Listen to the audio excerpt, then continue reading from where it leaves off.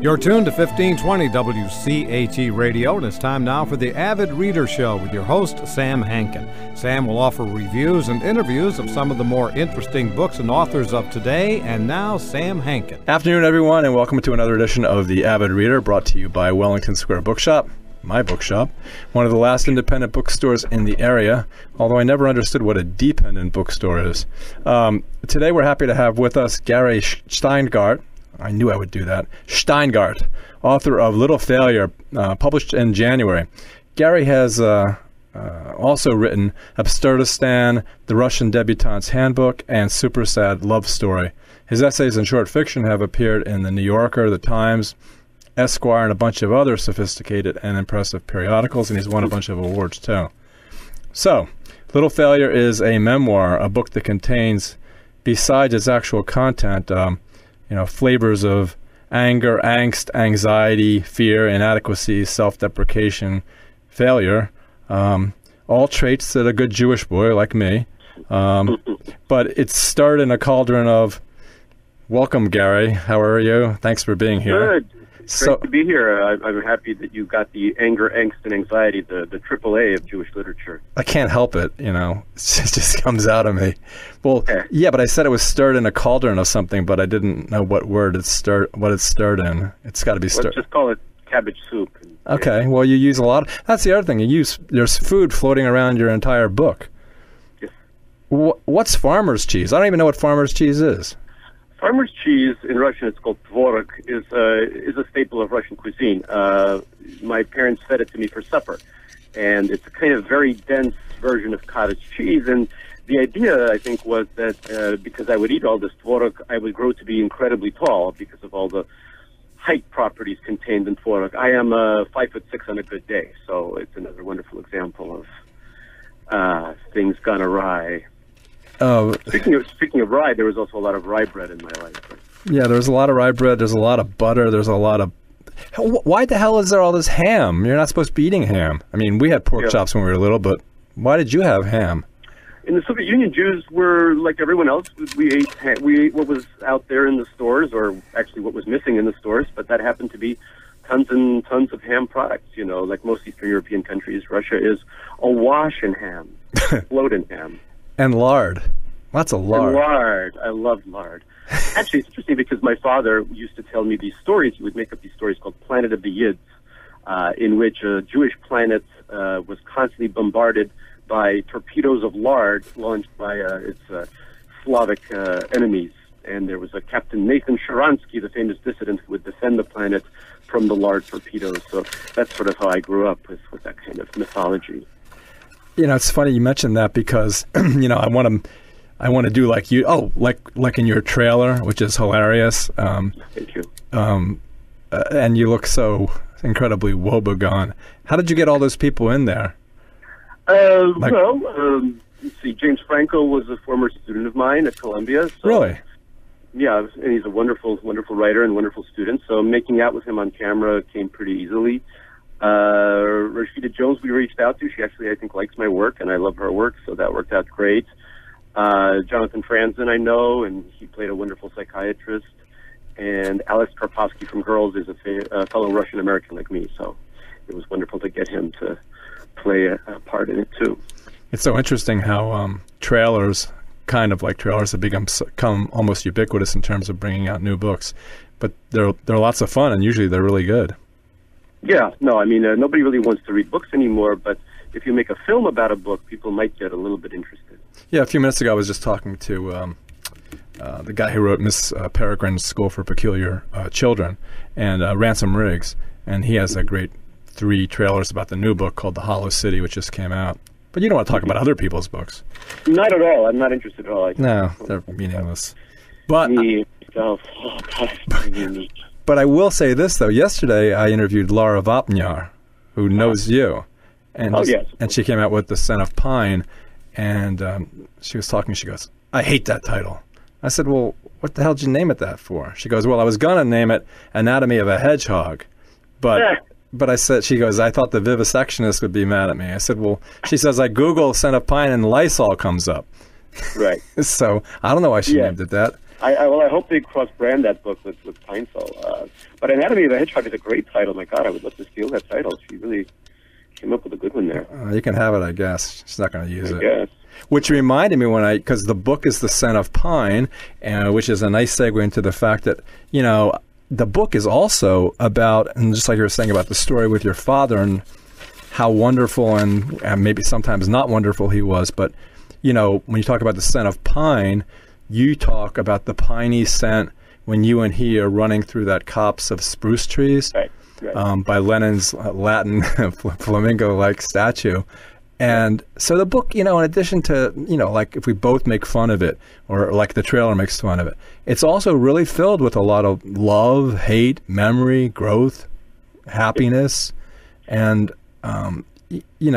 it's not a book that's just designed to make fun of you or make fun of growing up Jewish. No, and I started out the book, filled with a kind of lack of understanding of my parents and maybe even a little bit of rage buried beneath that. But I ended it with a feeling of love and also a kind of sorrow, the sorrow that their lives were so difficult and that the lives of the people who gave birth to them were so difficult. I mean, it's just, we didn't luck out in terms of places to be born. A Russia that was ruled by Stalin and invaded by Hitler is not the best place to grow up. Plus your ancestry, all the people who died for no reason at all. How did you get back so far in your ancestry? Well, my parents were nice enough to actually talk to me about it. So they sat there and just went on, and we discussed it. My mother keeps very meticulous records. So there's a photo file with a title, Uncle so and so, all the relatives buried alive, 1943. So everything is very meticulously documented on her end. Well, it's funny. You're still there, aren't you? Yes. Okay, because this little box they have here for $49 is all wired together, and once I touch it, it goes off. What's really interesting is that, like your great-grandfather, I think, my grandfather was from Vitebsk and grew up. Oh, really? Yeah. And grew up with Marc Chagall and left because of the pogroms in 1904. Right. Also the home of Immanuel Velikovsky, the guy who wrote Worlds in Collision.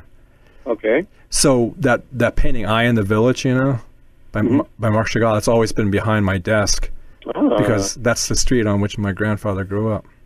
Yeah, I mean, that was one of the sort of gigantic, gathering spots of some of the best Jews around. I think that and Vilnius, Lithuania, and those were amazing sort of centers of Jewish life and Jewish art. Yeah, it's like what they did idiot Nazis did in World War II. They sent out the smartest people so that those people could come up with things that could beat them. It's like the Pale of Settlement in Belarus is just, like you said. And I always wanted to go back to Belarus, but like you said in the book, it's a really nasty dictatorship, and I'm afraid to go there. No, it's fine to go there. You'll be absolutely safe. It's a very well-run dictatorship for the post-Soviet Union, actually. The trains sort of run on time. I think under Stalin and other, the Soviet Union has always destroyed its best citizens. It's always taken the smartest people and crushed them. And the fact that, the Soviet Jews, who were very well educated, that so many of them left in 1979 and after is a huge loss for Russia and for the other republics. Oh, explain about the grain Jews, because a lot of people don't understand that. Well, in 1979, Jimmy Carter and Brezhnev came to an agreement. Russia the Soviet Union had a bad grain harvest, and so Russia needs grain to run, and America needs Jews to run, so they exchanged grain for Jews. So I was exchanged for about 300 loaves of bread and a croissant. I'm not sure who got the better side of the deal on that one. Seems like pretty equal to me. Pretty, yeah. Oh, also your video of introducing a toilet, that was hilarious, and it also as another kind of factor that we share a couple of things, is that my brother, Bob, he bought Toto toilets for everyone in my nuclear family. That's what he got my nephew for his bar mitzvah, a Toto. He got what? What's the... The Toto. Remember the Toto, the one you like, the toilet? The toilet. I love the Toto. Yes, it's so hygienic. It's just amazing. I mean, I would love to just make an office out of my Toto toilet. My brother tried to get the United States rights for Toto toilets. but he gives them away as present. I wouldn't take one because I prefer my bidet, but I don't need to go into the details about how I use it. I love bidets, but I think the Toto toilet is an important advance into toilet technology. Yeah, it is. It's incredible, and you see them everywhere now. Yes, wonderful. Well, so, also, to use a word that I guess I hate is your asthma. How did that inform, that's the word I hate, how did that inform your life? And because you bring it up so often, and then the miracle of going to the West and getting this steroid that allows you to breathe and live. Yeah, asthma was an incredible part of my life, and it was huge. And I think it helped me to become a writer because I wasn't out there playing with the the soccer ball with all the other kids. I was at home reading, and then also writing. When my grandmother first asked me to write a book, I was 5 years old. She asked me to write a novel, and when you're asthmatic, what are you going to do? You're just going to wheeze and write. And so I think that's an important part of growing up. Hey, I'm not comparing myself to Marcel Proust, but he had huge asthma. So if you want a child to become a writer, and I don't know who wants that to happen, but I would deprive him or her of oxygen if you can. Yeah, but I would prefer eating Madeleines to farmer's cheese. Oh, good Lord. Well, growing up in France and growing up in Leningrad are two very different things. Do you know when you did that Madonna thing that you wrote down instead of like a virgin, like a sturgeon? Mm-hmm. Do you know she suggested to Weird Al that he do that? Really? Yeah. He never did, but he did. You know what he did? I think I could be correct. Like a surgeon. Like a surgeon. Right. He did, right. Exactly. That's what he did. Okay, so you're right with that. But I think like a sturgeon would have been funnier if he dressed up like a big fish, and there could have been that whole kind of Splash. Remember the movie Splash with Daryl Hannah? Yeah, eating the lobster. That as well. Yeah. So sturgeon. I'm just suggesting things now. Yeah. I don't know. I ate caviar last night. You did. You guys live pretty large in Philadelphia metro area. Nah, my brother gave it away to some of our tenants, and there was a couple left over, so I went to the refrigerator and stole it. Okay, that makes it more humane. Yeah. So, another thing that ties us closer together, and well, not closely, but you talk about this woman who goes to Gainesville, where I lived for 29 years, 5 months, and 10 days. Wow. And she goes to Market Street Pub, which is where I hung out a lot, and she hammers this guy over the head. Yes, one of my ex-girlfriends became a convict. I want to say the sense would be one of my ex-girlfriends became an ex-con, but I think she's still a con because she's on probation for 14 years after it happened, so she's almost out of the woods. So yeah, I really knew how to pick them. I love women who would attack their boyfriends with hammers. Well, she wrapped it up. I'm sorry? Didn't she wrap it first? So it wouldn't be... She wrapped the handle in plastic so that she wouldn't get the fingerprints on. But I missed that. I thought that only made it more premeditated. Yeah, attempted murder. Actually, if you look at Market Street Pub, there were a lot of real murders, so she didn't really succeed. Well, I'd hate to think she failed at that, but I guess she did. Well, so... you're a Democrat. You were a staunch Republican as you grew up because you came from the Soviet Union, and you liked Ronald Reagan, and you thought he was great, as opposed to Michael Dukakis sticking his head out of the tank. Right. So, what did your parents think when they read this, or have they read it? I don't think they've read it yet, but I sent it to them. Their English is not the best in the world, so hopefully they wouldn't get the nuances of it until it came out in Russian, if it comes out in Russian at all. But if it comes out in Russian and they read that stuff, geez. Well, I think it's a very loving portrait in a way. It's very cool. Well, other than the fact that he punches you in the nose and then boxes you about the ears.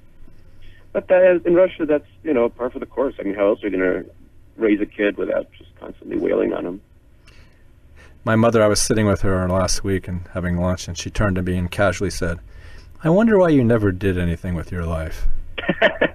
Yeah. And, that's a good question. I wonder, It's like that moment in your book where you go, I don't care. Because it just, now it's off my water like a duck, off a duck's back, It's like, yeah. But then she told me to take some trash out, and I go out to the closet where the trash cans are. And I see that the top is off. So I stand there and I'm going, I wonder if I should put the top back on or if she likes it off. So I put it back on. Then I go home and I get a phone call. What's wrong with you? Why would you put the top back on? You never do anything right. Why don't you think before you act? Something horrible is going to happen to you. Well, it sounds like another healthy relationship. You guys should go on a cruise together. That's my advice. I have. Never again.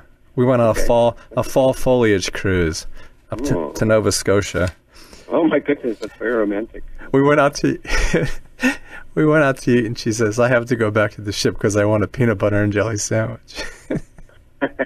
So she walked all the way. It was a nice restaurant. Yeah, good times. Good. Well, I think you should start with your memoir too. When I was reading yours, I figured, my grandmother would take my cheek and pinch it really hard and say Shteyngart Punam.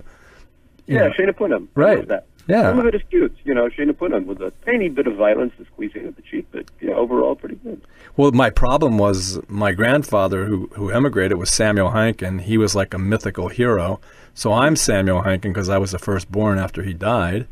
Uh-huh. And then the Shteyngart Punam, everybody thought I was like him, and so they gave me these incredibly high expectations of whom I was supposed to be when I grew up, and I never did that. Oh. So now I'm a miserable failure. Oh. But I'm not little. Yeah, that's really important. For me, being a failure and being of small stature combined was a real disaster. I mean, if I was a tall failure, things would be looking up, so to speak. Yeah, being tall really makes a difference, It really makes a difference. But it seems like when you got to college, when you got to Oberlin, it seemed like you were really coming out. If reading between the lines, it was like not that you were the class clown, but you were almost like 2 standard deviations off. Right. No, Oberlin allows all the great losers of the world to shine. I mean, that's what the college was there for. It doesn't matter what a mess you are. And, I was a drunken, stoned monstrosity named Scary Gary was my nickname. But even then, I was pretty popular, So at Oberlin, anything goes, and anyone goes.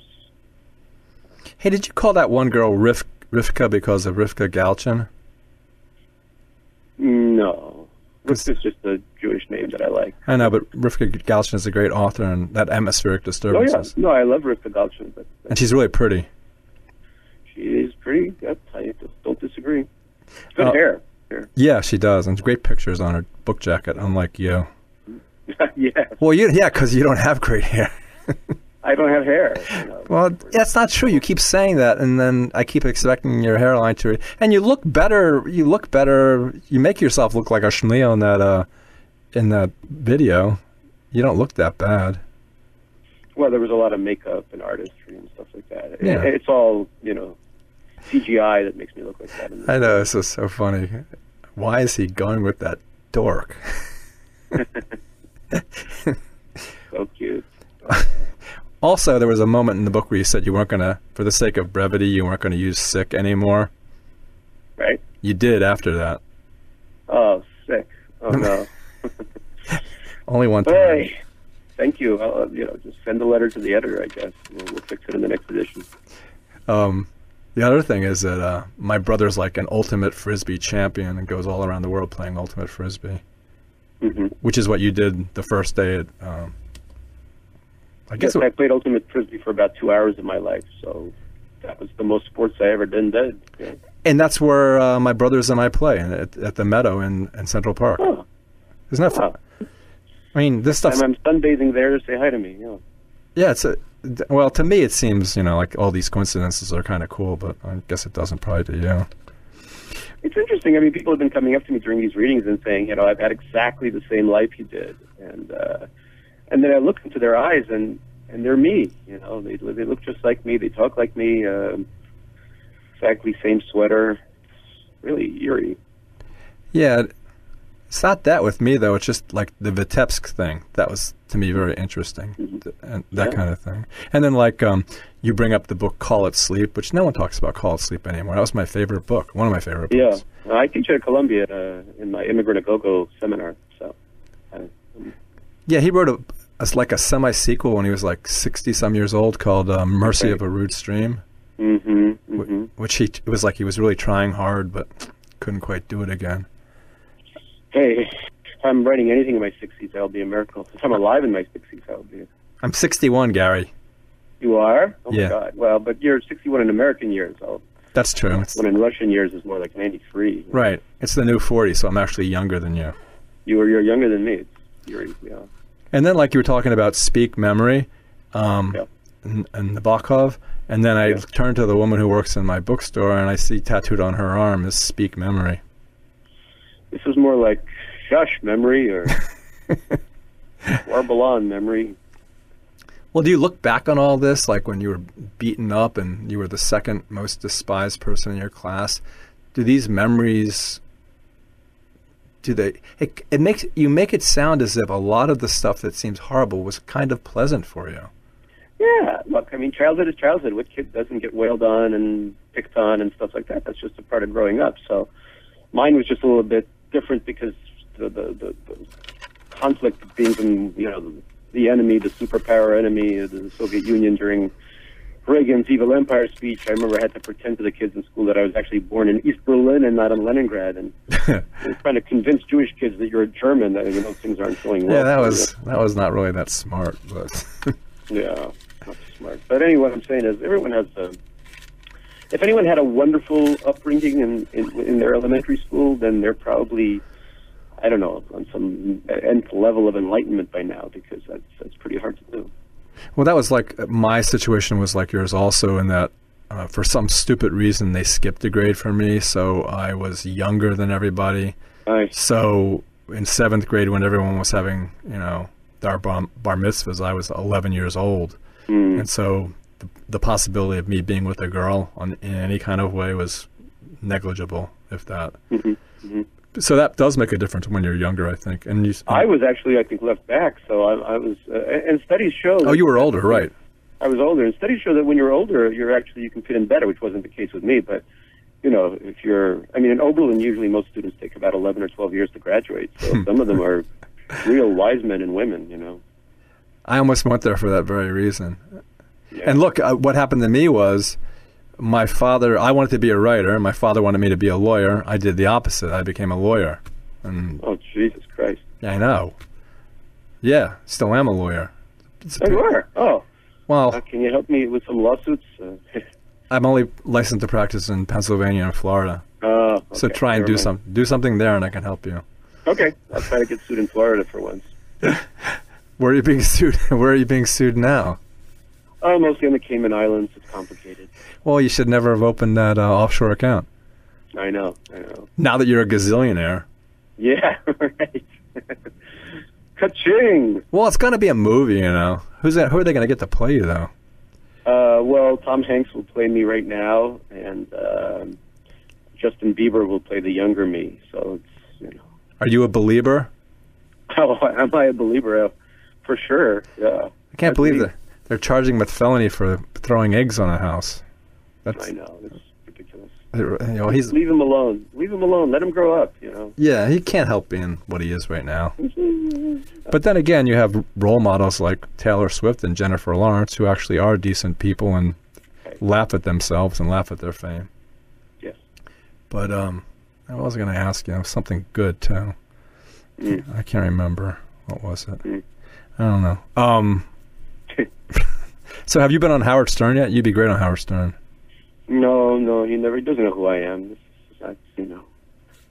Well, the only people who know me are the, 300,000 literary nerds that live in Portland, Oregon, and Brooklyn, and maybe parts of Philly, and that's it. All right, have you spoken to Powell's bookstore yet? Tomorrow. Are you serious? Yep. Really? Well, of course. Well, that's a good every bookstore has Powell's, so come on. Yeah. Hey, so how are you doing with that Google Glass thing? Well, I haven't worn it since I got it, except for that, couple of weeks when I had to write the article. It makes me a little googly-eyed. It's not good for me. I already have enough problems. Yeah, I know, and it's kind of like, you end up with these kind of like reflex movements that people think there's something wrong with you. And there is something wrong with me. I know. Hey, Google just came up with a contact lens that apparently will monitor your blood sugar in the event you have diabetes, which is pretty interesting. And works for me. And then they bought that Nest thermostat the other day too for $3 billion. So what are you going to do next? What are you writing now? Well, this tour is going to take up about 130 days of my life, so nothing. I'm just trying to survive. And then, I don't know, I'll write something else, something without maybe a Russian Jewish narrator. Not sure what that would be, but... I know, that's what I asked Laura that, and she said Laura says that all she does, the only thing she does in English is write. Everything else, and interviews, everything else is in Russian. Wow. Why does she do that? She lives in New York. I don't know. Yeah. And she, unlike you, who practiced in front of a mirror and watched TV, she still speaks with a very, very heavy Russian accent. Yeah, but it's cute. It's cute. I wish I still had my Russian accent. Yeah, it is very cute. I don't know if it would be with you. But, yeah, you practice assiduously to make sure you didn't have one, right? Yeah, I didn't want to have a Russian. I mean, come on, I was already a red gerbil in high school, in elementary school. I didn't want any more suffering. Oh, tell us about your nickname and how that came about, and how it really actually... Well, I made that nickname up. It wasn't really... people just called me Kami, Becky, Red. But there were all those movies, Red Dawn, Red Gerbil, Red Hamster, that, kind of rubbed off all that rodentry, all that crimson rodentry. Oh, yeah, Red October. Yeah, you're right. When I read that, I didn't think about it.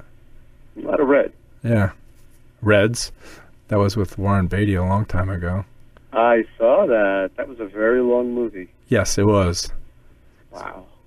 But it was better than whatever he did, the road with Dustin Hoffman, The Road to Somewhere. Ishtar. Yeah.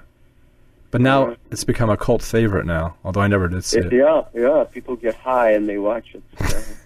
That's another thing you talk about, which we do share, is the idea of mind-altering, using certain substances and stuff like that. And Oberlin seemed like that was... most of your credits were derived from that. Yeah, no, but at Oberlin, that school is not immune to drug use. There is some drug use within its borders. So yeah, I took a class in the Beatles that was taught by one of the students, and we would take acid and just chill out. Yeah, it was Revolver. What was the song? I forget. Yes, My Bird Can Sing. And Tomorrow Never Knows, I think. Tomorrow Never Knows. Good stuff. Yeah, I'm proud of my education. A good use of $100,000 for my parents. They were really nice to you in a lot of different ways. I mean, your mom taking you shopping before you went to college. And yeah, that was very sweet. Yeah, we sat down. It was very clear that my lack of success in Hebrew school was partly based on my lack of Genera and Union-based shirts. So we tried to remedy that with the last of our money, and that helped. Oh, tell us about that shirt, the first shirt you wore to Oberlin and what it had on it. That was funny. Which one? The shirt your mom bought you. It wasn't like an OP shirt, but it was one with Marilyn on it. Oh, yeah. Maybe it was even an OP shirt, Ocean Pacific. Yeah, it had a big tie-dye picture of Marilyn Monroe, and I went to Oberlin with that T-shirt thinking people were going to find that interesting or funny, but it was the Kurt Cobain era. Everybody wore flannels except for me with my stupid T-shirt. Oh, God. All of life is just dressing correctly. If you can get that right, the rest will just fall into place. Well, you moved to flannel. You might have been a year too late, but you did move to it. I did move to it, yes, of course. I am a follower. Well, it's the other thing I was thinking about in terms of the loving nature of the book is that the relationship you had with the woman you met there, and it was really nice the way she said, "I love you," and then you repeated it in the book, Mm-hmm. Yeah, that was the first girlfriend I had in Oberlin, well, in life in general. But what really moved me about that relationship was the fact that I constantly had a persona, a kind of humorous persona that was not true to life. But in her, I found my first confidant, and I was able to tell her the innermost things about my life that I hadn't shared with anyone, that I even hadn't shared with myself. So, and that began a pattern of my confiding in women in a way that, after I graduated from college, almost all my best friends were women, because I just felt that there was an ability to talk honestly with them that I didn't have with my male friends. Yeah, I feel the same way. And they say the same thing to me that she said to you, which is, it's kind of like you try too hard, you overdo it, and that's something that, it's, and like you and your psychiatrist, I mean, it's like, yeah, you figure out what happened at the church, what happened back then, and there is something. It doesn't really make much difference if you figure out what it was, but it's always way, way, way back there. It's way, way back there. Do you know what it is? We don't want to be the people we are, so we create myths for ourselves of who we are. And the memoir, as I see it, if it's practiced correctly, is a way to shatter those myths. Do you think you do that in your memoir? Hell, I try. I don't know. I do the best I can, given where I am in my life. But it's up for every reader to decide. Well, I mean, it's really honest. I mean, unless you're lying. I mean, it's really open and honest, especially about your family and especially about your own, like that relationship with John, whatever his real name is. Right. You treated him like crap. Yeah. No, I was not a. There are no heroes in anything I write, in my novels or in this memoir. I wasn't a great person. I had the same feeling of needing to treat others the way I'd been treated before. I mean, that's just the way the world works, and I mistreated some of the people that meant me the best, and that's how it is. So I wasn't going to skimp on that in writing the memoir, and just I was a descendant of a long line of very difficult history, and that came out in very unattractive ways. Yeah, but the good thing about it is you don't do like a lot of people do and blame your behavior on that. It's like, okay, and there's a moment in the book where you kind of, okay, get over it, and you do. It seems like, right? Yeah, no, I do. I mean, you got to move on somehow. I don't see writing a memoir as any kind of catharsis, or it's not closure or any of these other words. It's just as honestly, as journalistically as possible. You set out your life, and then you go on to the next one. Well, the reason I think I can tell it's honest is because you aren't as funny as you sometimes are. Right? Yeah, I mean, you can't just use humor here because, I try to deploy as much humor as possible in the situations, but in the end, there's something deeply not funny about a lot of it. Well, a lot of the reviews have said, like at the very end, when you're back in Russia with your parents and you're walking around reliving a lot of your youth, and your father is not the big, you and your father are the same now. He's not the big person, and he realizes that you realize that you're not the little son, you're just the son. And, it's, and what am I reading a book by you and almost crying for? It's ridiculous. That's really, really ridiculous. Yeah, I'm sorry. I mean, crying with laughter is okay, but actually crying from a book by Gary, it doesn't make any sense. If you cry from a Shteyngart book, that's I'm about to cry myself. It's embarrassing. But look, so it's like my memoir. I'm opening myself up to you. Oh, that's sweet. Maybe I could do that. Maybe I can be the memoir whisperer, Well, I think, for people like me who have a similar ancestry and have, like I was telling you about my mom, and my dad was even worse. When will you ever make me proud of you? That was a good one.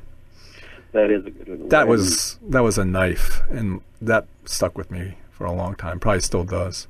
Sure. It never really goes away. I mean, one is always a little failure at some level, even though. No. Tell you otherwise. He'll be dead. It'll be 20 years on April 15th, tax day. He signed all his tax returns. He stood up and said he felt dizzy and died. Oh, wow. Too bad. It was in between Wheel of Fortune and Jeopardy.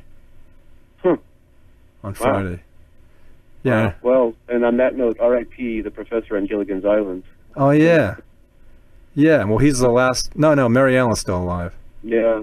He was 89. He lived a full life. I mean, I'm Hey, yeah, so you, in the old, Marianne, not Mary Ellen. So in the old Ginger Marianne, you were obviously Marianne. You couldn't understand why Ginger was even, right? No, I think on Three's Company, I always liked the brunette more than the blonde. Oh, yeah, that's what it is. Well, what about Ginger Marianne? I think I like Marianne more. Yeah. I think she's cuter. Yeah. I mean, no offense to Ginger. I mean, she's hot, but Marianne is cute in the way I like. Well, it's the girl next door kind of look, which from your pictures, it seems very similar. You know what I mean? Yeah, I do look like the girl next door, too, so it's good. Well, at least to James Franco you do. Yeah, that's true. That look you give him that loving look you give him is really good. Yeah, I'm pretty good at that. Yeah. I know. Maybe you should just be a switch hitter or something. That's what I thought was going to happen with you and John, tell you the truth. Yeah? It felt like it was going there. Yeah. Uh-huh. And, well, that actually was going there with your boss who took you to Florida. Yeah.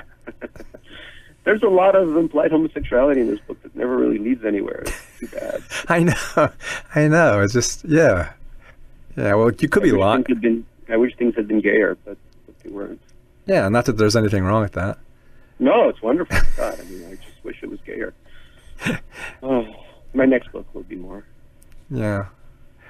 Yeah. You can start thinking about that. Well, the other thing is, you're kind of lying because in your book you say you have to write. You get up and you have to write. So you must be writing because you said you have to write. You can't stop.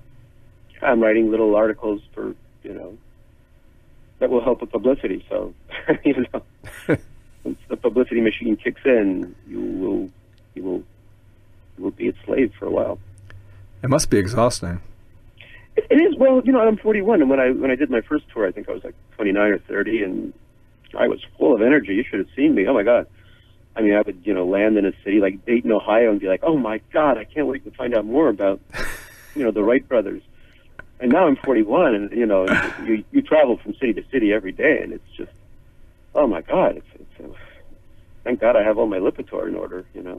Well, you're going to be in Philadelphia at the Free Library. In fact, I'm broadcasting this. This will be I'm not supposed to say that because people think it's live. I'm broadcasting this on the 20th, and you'll be at the library the 21st. Oh, wow. Well, I love that library. I had a great reading there. And I love Philadelphia. It's just great. I can't wait to go there. It's so close to New York, too. I mean... Yeah, you can get on 30th Street. Yeah, you can be... Yeah, the Excel, and you'll be there in 1 hour. Exactly. It's amazing. I mean, if somebody... Oh, I'd love to live in Rittenhouse Square or something. Have a nice little townhouse. Mm-hmm. Yeah, that's where my brother had for a long time. And then there's this really beautiful building called the Murano at 21st and Market. So you could actually... There's a lot of people who live in New York and work in New York. No, who work in New York, and they live in Philadelphia and just get on the train in the morning. Yeah. It's easier. Yeah. It's easier than you coming from Long Island. That's true. And less time. True. And half the money also. If not less, yeah, it's amazing. Awesome. No, it's a great town. And I love that free library. What a nice venue. Well, it's because it's because of Benjamin Franklin. I love that Franklin guy. He's a good guy. My brother and I used to take the train down. My mother would let us take the train down when I was 8 and he was 6, from out in the suburbs downtown, and we would walk up to the Free Library, spend all day there. It was wonderful. And then there was this old bookstore called Leary's, and they wrapped their books in brown paper and string, which I still do at my bookstore because I think that's the way you should sell them. Well, I think you're right. And each floor was a different genre. And like you, I went to the floor that was science fiction. So, very good. So it was always Isaac Asimov, Ray Bradbury, Robert Heinlein, Theodore Sturgeon, speaking of Sturgeon again. And then here's like my father, like your father. I'd have like 13 paperback books like stacked up between my hands going up my chest. And I'd be going, oh God, he's going to get so mad at me for wanting all these books. And then I brought him to him, and he goes, oh, as long as you read them. Well, that's sweet. See, there's something good there. Very nice. Yeah, it was. It's like those moments. Speaking of science fiction, somebody in Seattle bought me their asthma inhaler to sign. That was very cool. Really? Yeah.